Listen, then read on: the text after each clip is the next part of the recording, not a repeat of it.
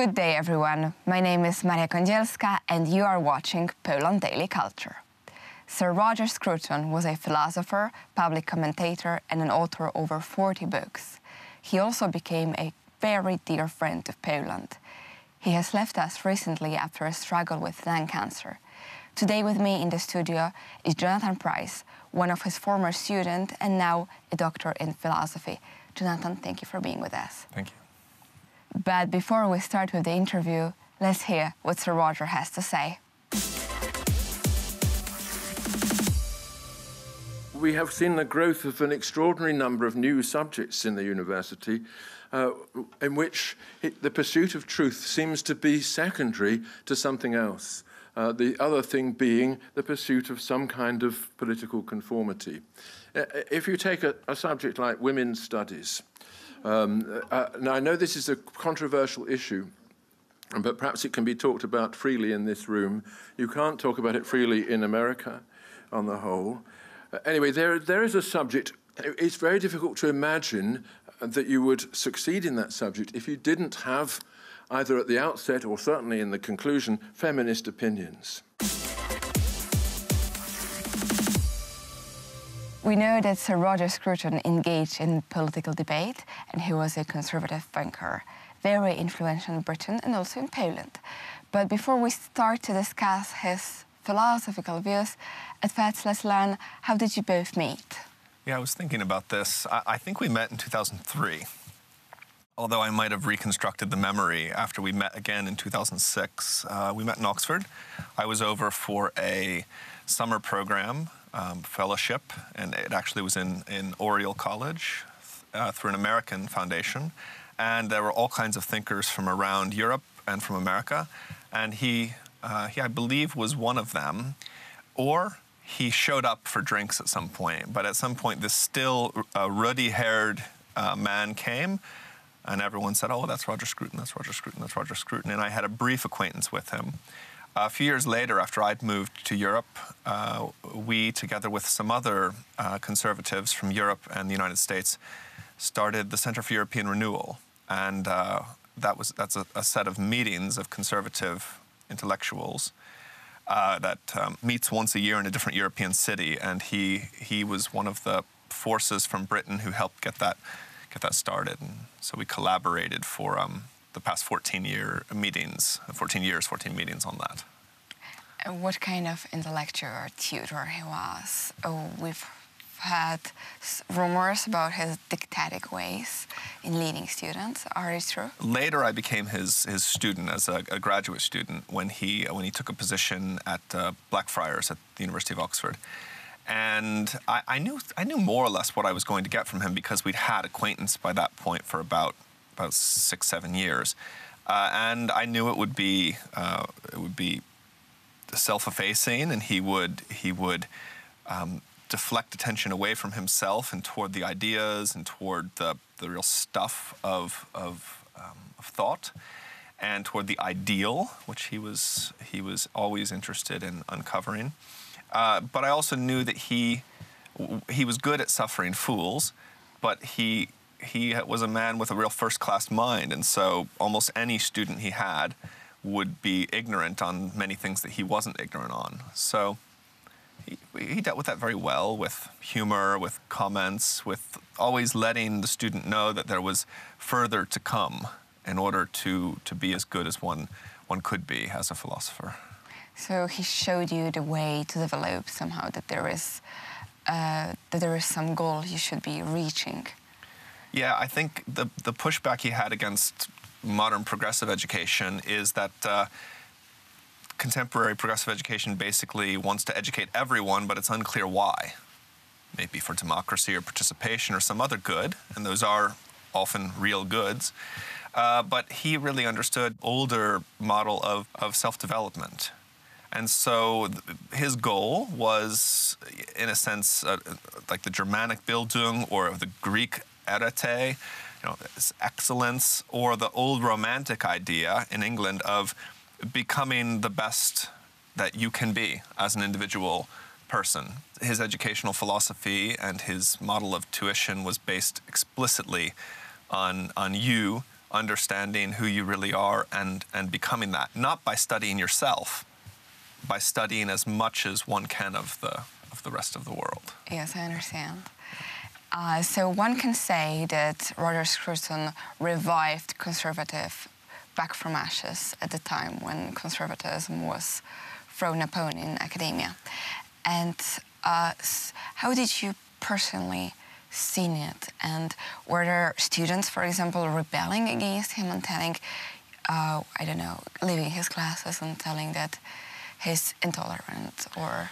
Well, not routinely, because in Oxford, no one has to show up for most of the lectures. Your instruction and your assessments are mostly in the tutorials, so one-on-one or one-on-two, and sometimes even three, but they're small settings.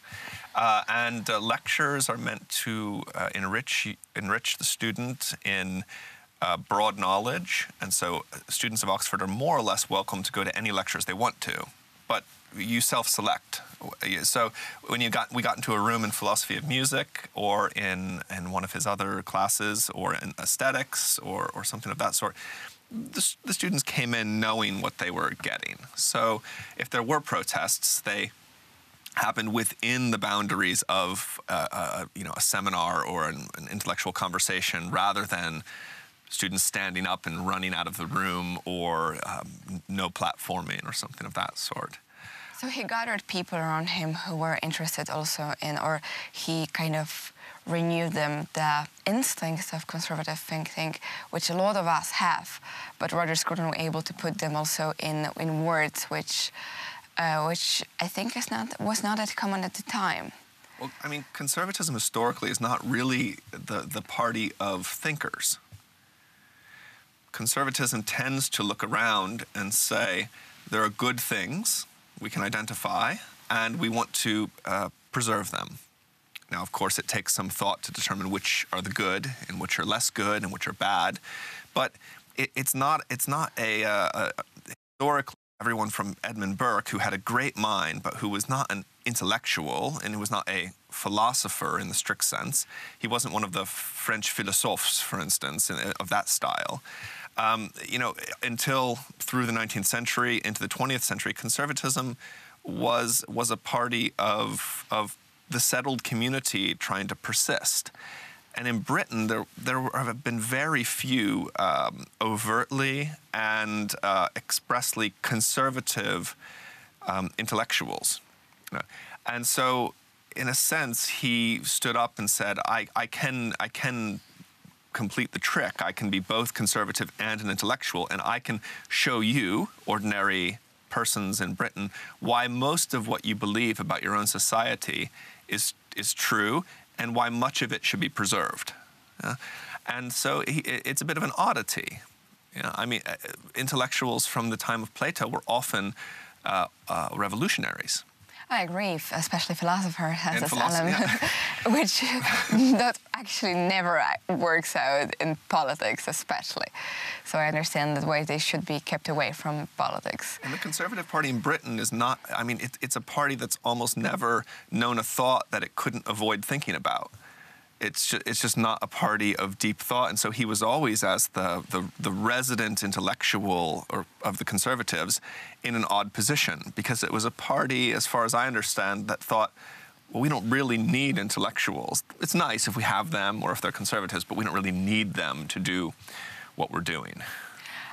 To summarize his basic of his thought, just in one sentence, to say, if you could put it this way, who is a conservative thinker? It's probably better to just to appeal to examples, because it doesn't. I don't think it admits of a type in the same way that a communist thinker might, or as a Christian theologian might, where there's a very clear body of thought with a tradition of reflection, with schooling. If you want to become a certain kind of Marxist, there's plenty of faculties you can go to. If you want to become a theologian, you pick your confession, and then there's a way to train.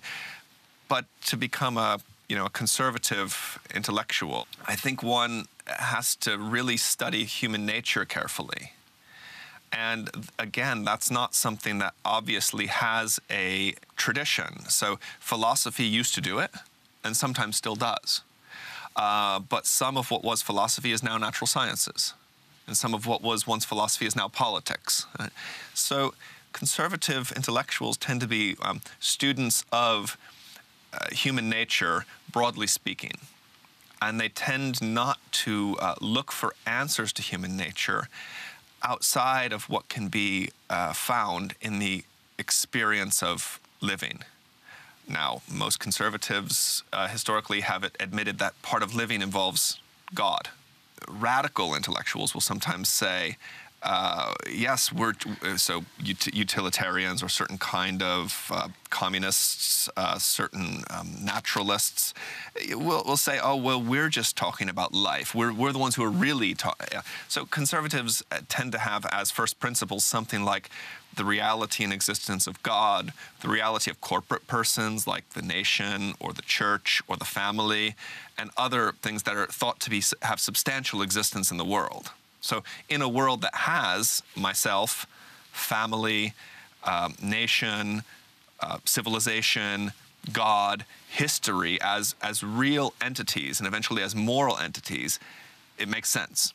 If we subtract all of those things from the world, then it doesn't make any sense. Then something like a material dialectic makes much more sense than that. I think it's a good punchline to say that the conservative thinkers studied the nature of human nature, and that was Sir Roger Scruton was doing all his life. And thank you for watching Poland Daily Culture.